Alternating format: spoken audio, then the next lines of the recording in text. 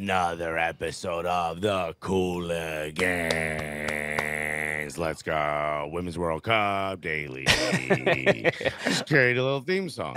Okay, look at It that. also sounds like a 1940s car starting up because my voice is Yeah, shot. we were gonna spend we had the budget for the theme song for the Women's World Cup Daily podcast was about $55,000, and now we don't even have to spend that money. Thank you, Alexis. No, you do, because wait till you get my invoice, okay? And that is going to cost you about $54,000. I left a little bit in there just for the home team. You feel me? What's good, everybody? Welcome to the Cooligans Women's World Cup Daily podcast. My name is Christian Polanco. That's right, and I'm Alexis. Sounds like a bugle Guerrero.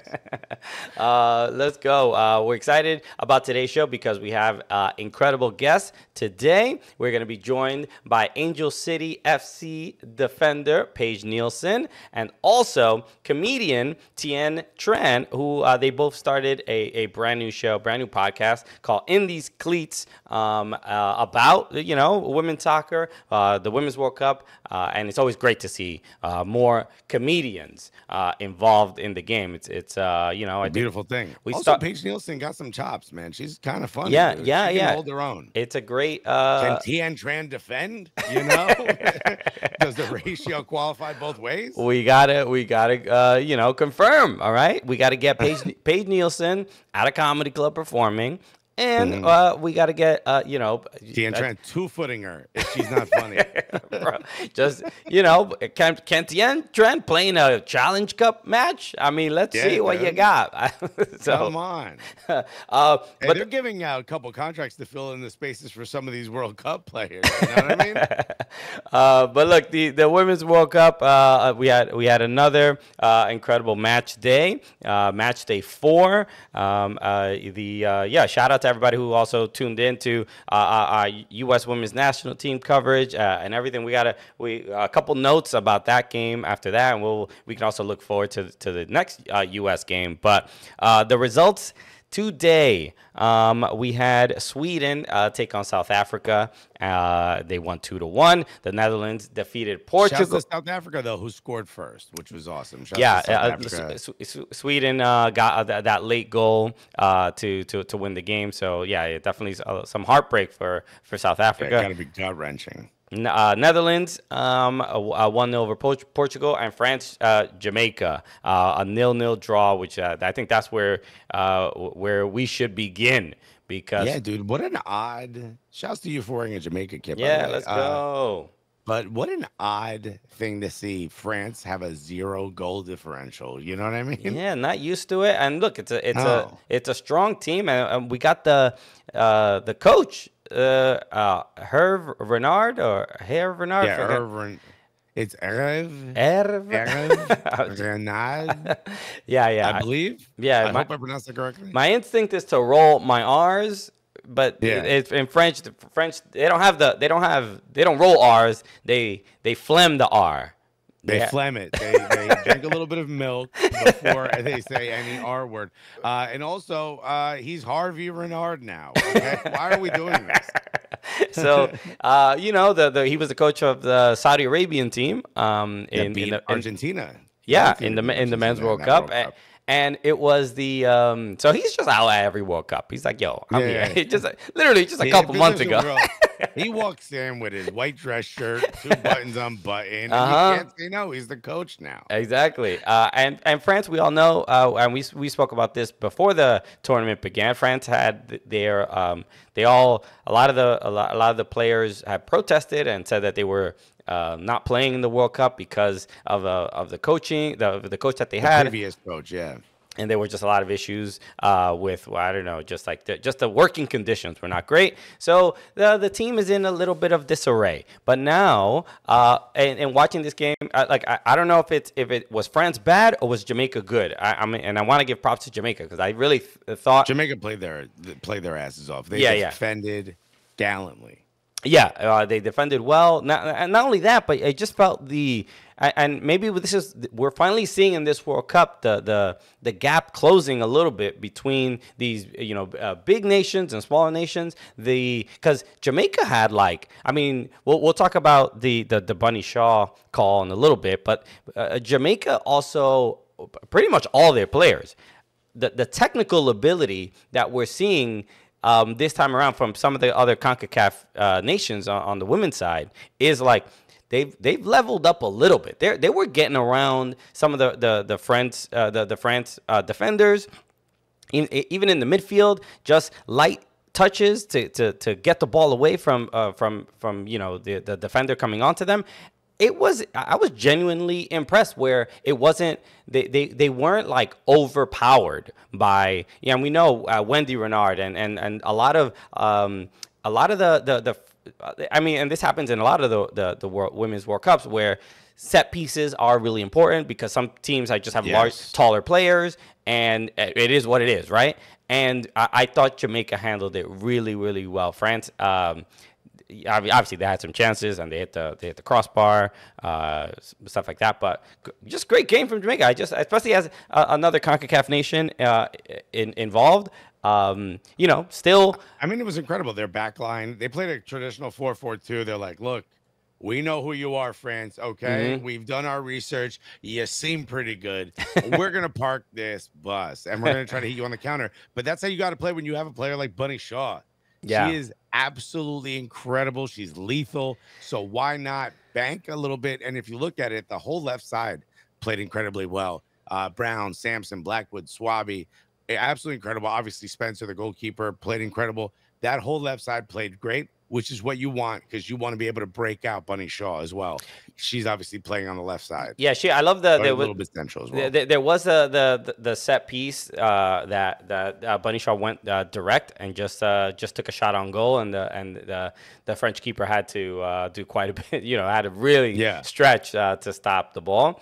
But overall, I just thought she had a great game. She played aggressively, but then that's where it kind of caught up to her because she did too much. You did too much. She got a second yellow. Well, she actually might not have done too much. She might have not done anything on that second one. You would imagine if you're on a yellow, where the ball is just over the touch, just about to go over the touch line. For people who don't know what we're talking about, she tackled Wendy Renard. The only problem is that tackle part didn't happen. She slid in front of Wendy Renard, and Wendy Renard fell on her own and, must have hurt herself on the way down because she was rolling. Yeah. And that, She must have. Because she definitely didn't get hit by Khadija / Bunny Shaw. Yeah. So the ref gives Bunny Shaw her second yellow. It's the end of the match. What was it, 90+2?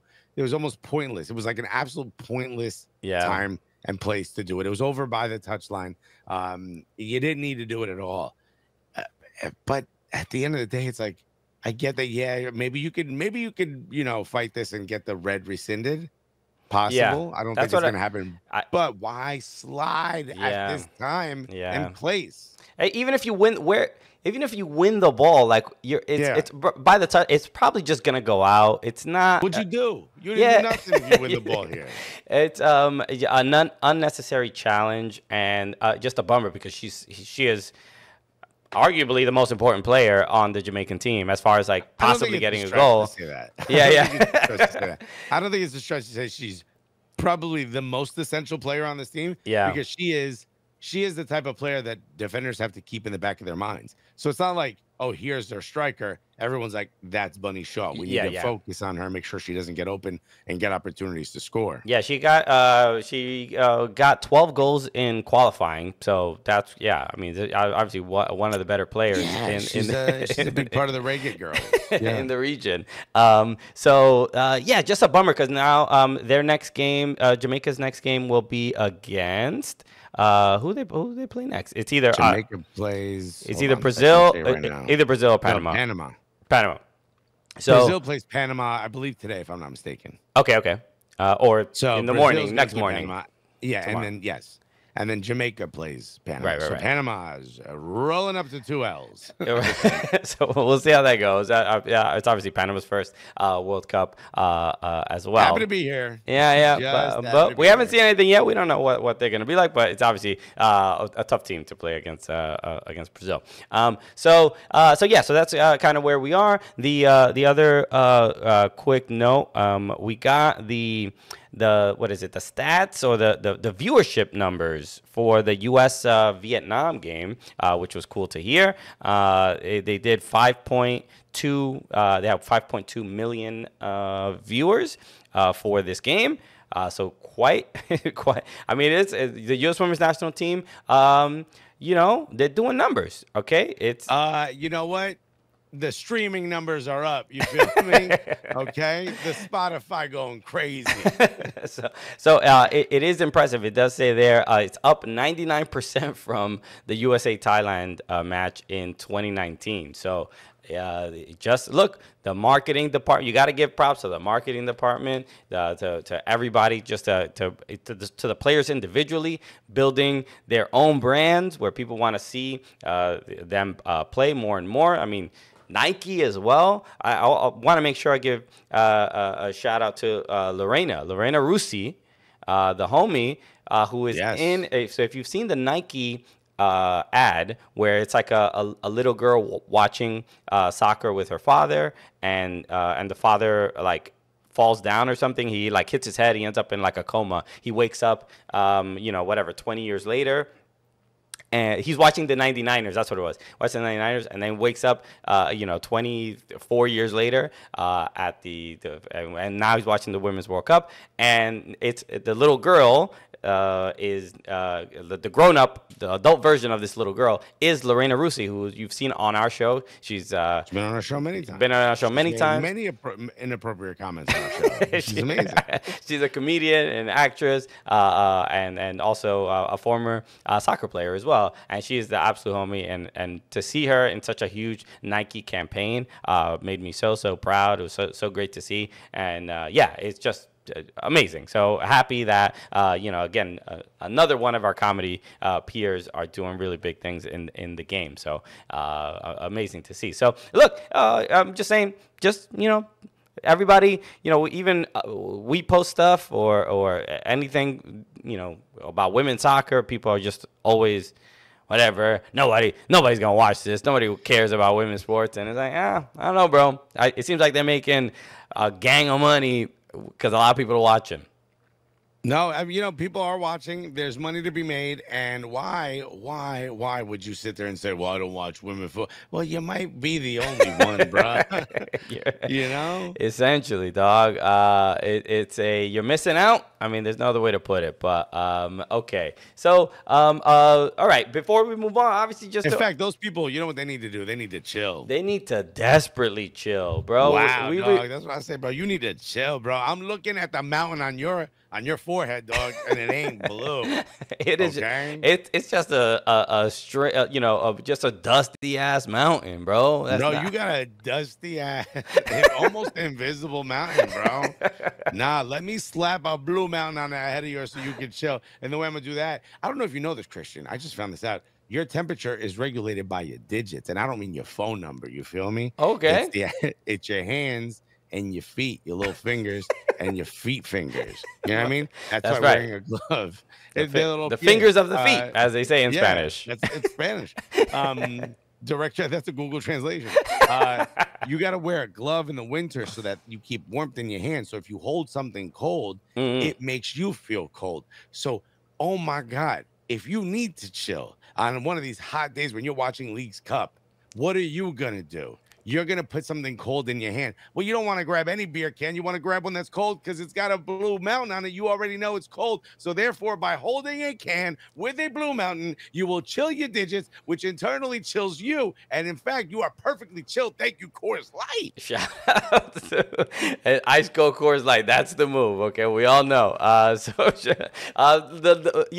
Light is the official beer sponsor for League's Cup 2023, and the matches have already been wild this just a couple of Messi free kick winner. What more you need to say? Leagues Cup's lit.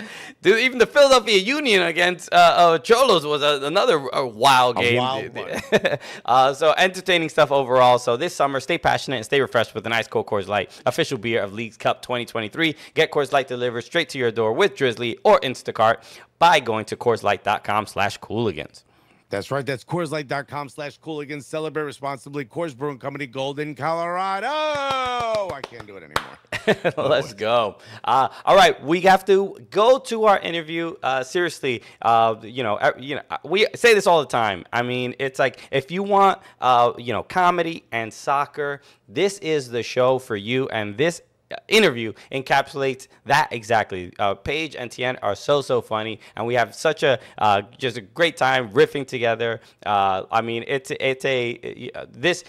quite the I don't know what, Voltron or Power Rangers joining forces, or Yeah, Paige introduces us a little bit into what the locker room is like, and we introduce her a little bit into what a green room is like. And when those merge, it's quite a fun time. Exactly. So here it is. Here's our interview with Paige Nielsen and Tien Tran of the In the Cleats podcast. Christian, what an honor. I heard a comedian is starting a soccer podcast. And I was like, yeah, we did that. And then it's another comedian. I'm like, oh, thank God there's more. Okay, look, rising tide lifts all boats. More people, we say this all the time. When we started this podcast, all of our comedian peers were like, oh, you're doing comedy and you're starting a soccer podcast? So what is it going to be, like 3 people listening? Right. This is how you know comedians are. They offer no encouragement, just simply roasting for whenever you have some kind of new idea. But now, all of a sudden, when soccer's picking up in this country, everybody's like, yo, Christian, Alexis, what a great idea. What a great thing you did. Do you know Messi yet? I'm like, no. But one of the most important things is to see the women's side of the game grow as well. So I'm really excited to bring these next 2 guests in. The stars of In These Cleats podcast, comedian Tien Tran, and, oh, come on, Angel City star. Everybody knows her. Paige Nielsen, everybody. What's good, ladies? And comedian. Yes. And I am not a soccer player. No. Very much an amateur soccer player. Okay, Very yeah. cool. I play in my co-ed Sunday league. That's as much experience as I get when it comes to my athletic career. But you know what? It's at the top of my resume. I talk about it proudly. Yeah, and I bet no one else on that team has a podcast, so screw all of them. That's damn right. So, also, visually, you know who's the comedian. We didn't have to say because you're holding a microphone. It's honestly a disease. Oh, God. It's I even have like a stand off to the side. I'm like, no control. No control here. I can't do it. I need to grip it. That's why I like these things. I got nowhere to hold it. I need to have it touching my chin the whole time. Right. This is just. Oh, we call that the bar show syndrome. That is. You ever go to a venue with like good microphones? You put it to your chin and speak, and you're like, that is way too loud. Yeah, that's way too loud. You guys actually spent money on your AV. Wow. It needs the mic needs to have dents in it, to know that it's like the shape of someone else's chin has left its imprint. All right, we're doing. And I will say this, Paige, I'm sure that there's sometimes you'll put on a boot and you could smell it and be like, oh no, that's every comedy club microphone ever. Okay. I will not touch anyone else's cleats. Okay. I don't know how you share mics. I can only imagine. The first time comedy club microphones were washed was COVID. The first time in history. Okay. This is great. This is a lot of inside baseball comedy stuff for Paige. And for I want the Paige audience to know how disgusting we all are. Yeah, we're really gross. Yeah. Yes. That's the thing. Comedy clubs need like football clubs have a kit person that handles all the equipment and everything. We need that desperately for comedy clubs. But okay. Do you guys do snot rockets? That's the real question. Oh my goodness. Only if the show's going badly. Somebody in the front row better be careful. You never know. All right. Okay. Let's get still the Women's World Cup and soccer. You guys started an awesome podcast in These Cleats, and like we said, it's always really exciting when, especially from as comedians, from a comedic perspective, that people are involved in the game. So this is great to see. So let's talk a little bit about how it began, how you two know each other, how this all happen. A drunk bar fight. We were in a bar. No. Paige kicked my ass. We were fighting each other. And then we became, no. The Megawatt production company brought us together. Yeah, one of the producers were like, I love this comedian, Tien. She's going to be amazing. She barely made it to be one of my interviewees. And she was finally our last one. And it was... she was awesome, and we had such a great camaraderie between the both of us, so it was really, really cool. And then it was history, and now we're best friends. I don't know. We have each other's backs. It's Paige says that I almost missed only because I wasn't in the country to have this audition, but one of the producers, I used to write on a show with her, and we just turned absolutely loved U.S. women's soccer, and I think we nerded out about it for a while. So when she said that she was doing a podcast with Angel City star Paige Nielsen, I was trying to keep my cool when she asked me to audition for it, because I love soccer players. and the first time I met Paige, I think I was like, Paige, I've never told you this. I was really trying to not freak the fuck out. So that's fair. So I kept it cool enough for our chemistry test, and since then we've just been hanging out and talking to amazing players and former players for the podcast, and we have some cool interviews coming up. We have Julie Foudy sitting down with us next week, so it's been really, really fun.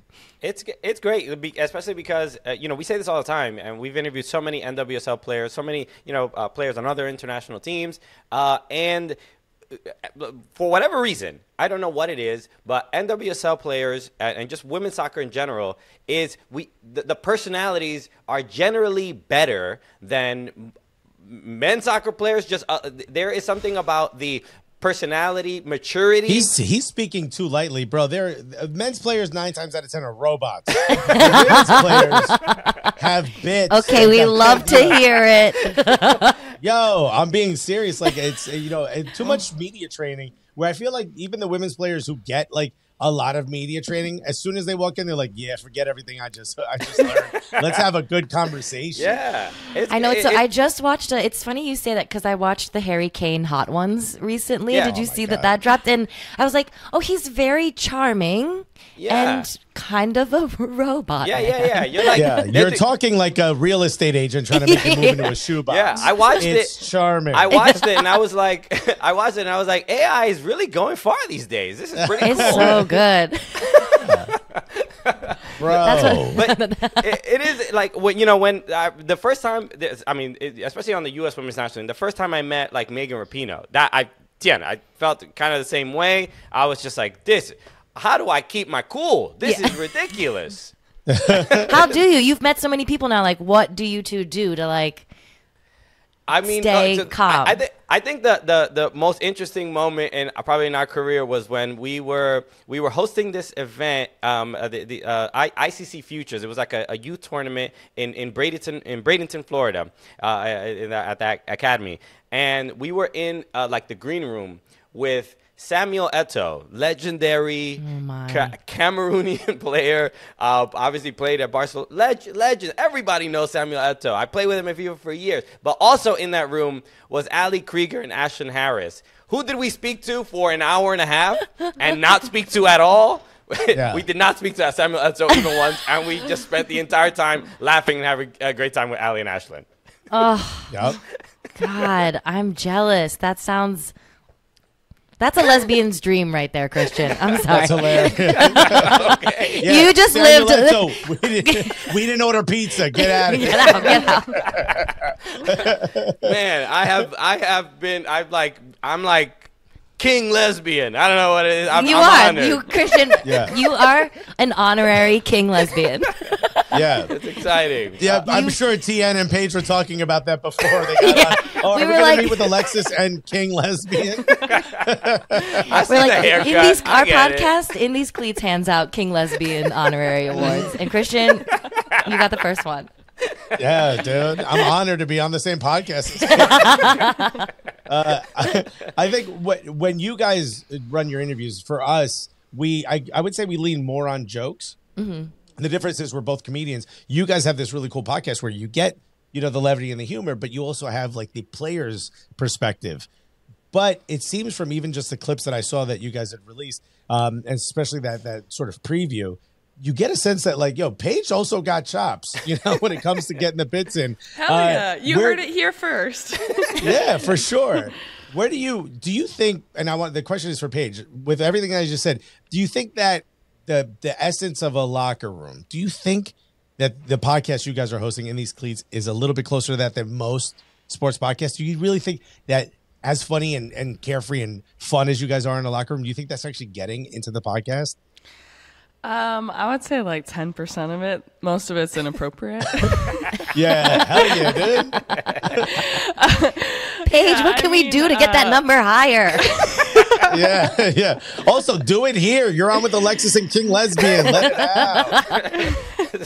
We shower radio show. We shower together. Like it's a good point. Really intimate, Yeah. Okay. Yeah, locker room talk. I mean, it's really cool to see. Okay, sorry, 1 second. You know what?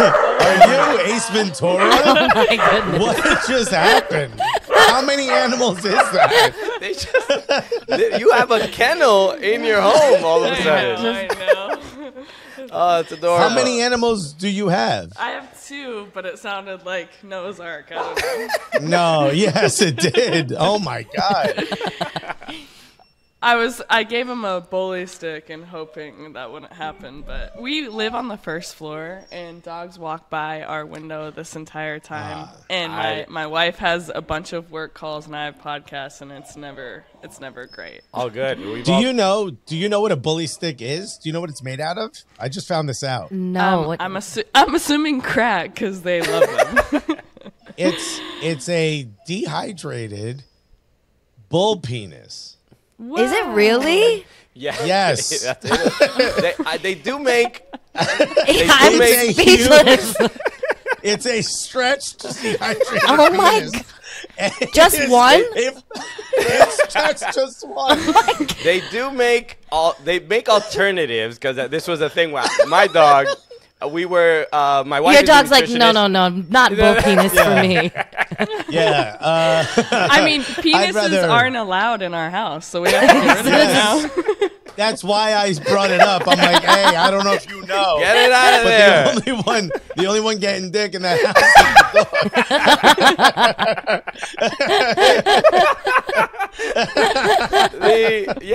dog. They make alternatives that are not made out of actual penis, but that look similar. That is crazy. Yes. When I found out, I was like, it can't be. And then some of them, you could still tell if you look closer.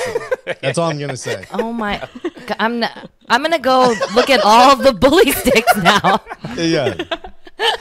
Really, it's almost kismet when you see one just yamming on one. You're like, oh, that's painful. Oh my gosh, I have no idea. This is closer to our locker room talk. Yeah. Okay, there we go. We've captured. We got the number up. All right. I don't even know where we were, how we got there, but the Paige, when it comes to your time at Angel City now, obviously being an NWSL champion, and now I'm curious about this year in NWSL, especially with a World Cup. What are the, you've experienced this before. What is it like when you're back after a World Cup? And are there more fans? Is the fanfare like a little bit different? But like, what do these World Cups mean to NWSL and being a professional in this country? Yeah, so in 2019, I was with Washington Spirit, and we had Rose LaBelle and Mal Pugh on our team during that time, and that was the first time really we played at Audi Stadium, and we sold it out for both games, 20,000 fans, and that wasn't even close to our other fan. Like, we had 5,000 fans before that, and yeah, I think it's an incredible opportunity for more hype in women's soccer, to get these people to games and to let them know that we have a professional league and that you can see all of these players weekly, not just at the World Cup. And I think that's so exciting. Yeah. Hopefully players come back healthy and ready to go for our teams, but it's a great opportunity for fans to see. Real quick, I'm sure you mentioned hopefully players come back healthy. What did you think when you heard about the the Ireland and Colombia friendly, where they had to abandon the game 20 minutes in because they were like getting too violent, a little too stirred, a little aggressive. But I would love to hear the answer from both of you. What do you think about that? I mean, you gotta, like, people have to know that teams are going to bring everything they can at a world stage. Like, you have to one, prove that you belong there. Otherwise it's almost embarrassing. And two, yeah, it's intense. Even the past games, I think Ashley Lawrence on Canada was getting roughed up and Right. yesterday. It's going to be an intense tournament, and I mean, injuries are part of the game, but it's a lot of games in 1 month, and yeah, I hope coaches and teams manage players. Okay. Yeah, I mean, when I saw that, I was like, get him off the field. Like, if it is like, you know, I think my like motherly instinct kicked in, and I was like, get those girls off the field, like protect them for their big tournament. But I get it that it's like you want everyone, even in a send-off game, to be going 100%, because like that's how you get ready for these tournaments. You can't be like playing at half speed and expect to turn it on right away once the like whistle blows for your first game. So, I mean, I respect it, like wanting to protect players, but Paige, I see what you're saying. Like, it's gonna be rough out there. Like, get ready. Yeah, I think the story itself just highlights like, yo, this ain't like a quote unquote game. Like, we out here to really like we can hurt each other, and it just highlights how competitive it's getting, World Cup after World Cup. But yeah, Alexis, you had a question, right? Yeah, I was going to ask Tien about, you know, being a fan, though, you know, you're kind of now involved in a way in this Women's World Cup. For a lot of fans, you're going to be a part of the voice of the Women's World Cup, and especially during this time. For us, I remember how important it felt to just even be recognized or to be a part of it or feel like we added anything to the culture. You're a huge women's national team fan. You get to be a part of it a little bit. How does that feel? That's got to feel incredible. It feels thank you for asking. It feels like a dream come true, honestly. I've been such a fan for a long time. If there's any way that I have like a tiny little like participation in soccer in any way on like a public platform, it feels so cool. Like, when I told my family that I was getting to do this job, they were like, this is the best thing that's ever happened to you. Like, better than any of the other accomplishments that you've ever been a part of. Like, this is the coolest thing. Awards behind you. Like, every other thing that's ever happened to you in your life means nothing. This is it. So it's like very exciting. And I also feel like, you know, I'm sure you guys feel it too, because you're watching all these games. Like, I don't want to miss anything. I want to be able to like talk to so much of what I didn't used to watch before, which was every other country. And now I'm like, because of this job, even deeper in than I was before, just watching every other game besides the U.S. women's national team. Yeah, yeah. I mean, I was talking about Germany the other day, and I'm like, yo, Lena Oberdorf, man, she's so good. And I'm like, I caught myself. I'm like, my God, have I really just learned so much? Because Christian and I have tried our hardest to make sure that we said we want to grow the sport. So we're going to talk about all of it. And we talk about the women's game at the same amount and the same level we talk about the men's game, because it should be. Anyone who kicks ball gets even even time on our show. And you just realize, like, I know backups on like the U21 team on some in some other country. I'm like, why do I know this?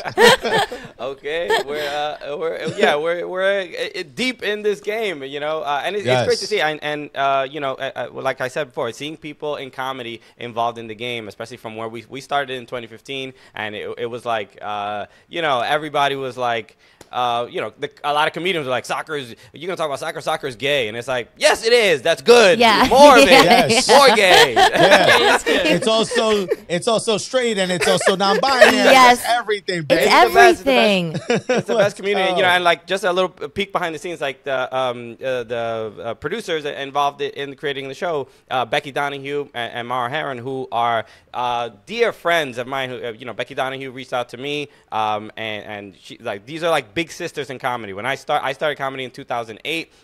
Those were the people that had already been doing comedy like 6-7 years. Had a ton of respect for them, and then, you know, as soon as Becky reached out to me and you know, and telling me about this project, I was really, really excited to get you guys on the show. So this is really, really awesome. I'm happy for you guys. I can't wait to keep checking out the show. And it's going to be available. How often? Where can people find it? Please let people know.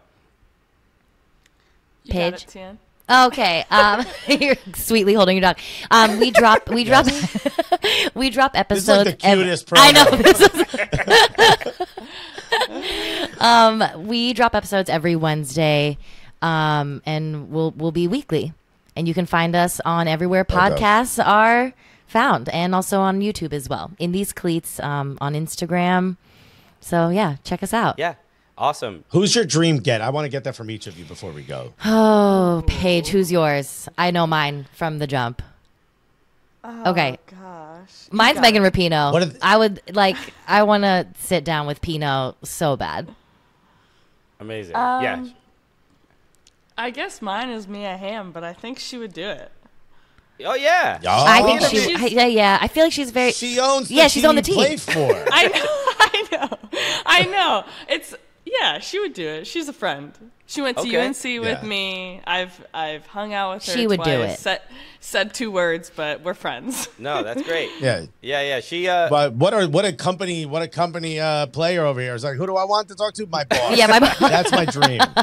We got to interview Mia, but we had before we started recording, we had mentioned that we got to be at the reveal of the Angel City kit, the first Angel City kit, and we were Angel City invited us to Bank of California Stadium at the time, and we were in the room with Mia when the kit was revealed, and it was one of those moments of like, yo, we do not belong in the room with Mia Hamm when this kid is being real. Like it's like this must have been. I was like, does 2 other members of the Hamm family want to be here?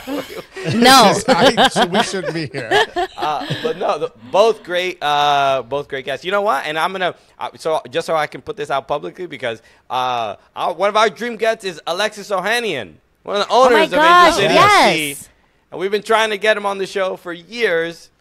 Okay, let's manifest all of that for us. Yes. Okay. The meeting of the male Alexis. Yes. Let's go. There's not that many of us. Paige, Tien, congratulations on the new project. Best of luck going forward. Seriously, really excited to have you guys on the show. And you guys are welcome back anytime you want to join us. So thank you so much. And we'll have to have you 2 on our show too if you would. Yeah. I mean, that would be the best. Get. Yeah, you are. Okay. The Make sure that lesbian. You're really good King at lesbian, marketing you have to come on to our show. Yeah. The title card under my and bully stick expert, please. Yeah. Petrified bull penis and king lesbian coming on the next episode. I was sure she was gay, and now I'm wrong. All right. Cheers, guys. Thank you so much for joining us. Thank you. Thank you. Thank you. Another wonderful interview by us. I mean, the reviews are in, Alexa. We are so good at this. Shout out to Paige and Tien. Of course. Go check out incredible. In These Cleats, available every Wednesday. And yeah, I mentioned it in the interview, but there's comedians that are involved in the production of the show as well. So it's always exciting to see our peers members also involved in the game. It's grown. All right, the Cooligans effect is real. Okay, everybody sees the cash cow that we've created. Okay, we in 2015 we opened the door and waited 7 to 8 years before other people started to walk through that door. Right. Okay. They saw, all the life of luxury that we live. Yes. And they're like, we got to get on board. Are they on Spirit Airlines? We've got to get in this game. Okay, because I'm still on a horse and buggy. All right. Damn, bro. My cousin just died of dysentery. But no, everybody, thank you so much for tuning in. We appreciate the support, the listeners, all the positive comments and things like that. Leave a review on Apple Podcasts. You can also leave a review on Spotify. That's a new little feature that at the bottom it says, how'd you like this show? Let them know you like this show. Okay, hey, loved it. So give us 5 stars. Subscribe to the YouTube channel as well. And shout out to everybody here watching on DraftKings Network. We appreciate you, and we will be back tomorrow with another banger for the Women's World Cup Daily Podcast. Let's go. Peace.